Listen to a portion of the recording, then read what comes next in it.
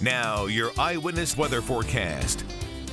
Thanks for checking out your forecast. This winter storm will continue to affect us on Friday. Good news is temperatures will be in the 30s, mid and upper 30s, so that should help out a little bit with road conditions. Regardless, you can expect more snow, more sleet, freezing rain, even some plain old rain. The good news, it will taper off on Friday between 3 and 7. We're still looking at lesser amounts in the valleys and points south. Higher snow accumulations across the mountains of northern Pennsylvania, as well as parts of northern PA as well. The good news is the weekend will get a lot better. This storm system moves away late on Friday.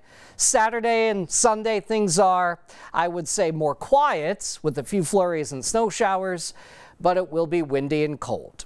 Here's your eyewitness weather forecast. Friday, wintry mix will taper off 3 to 7 o'clock.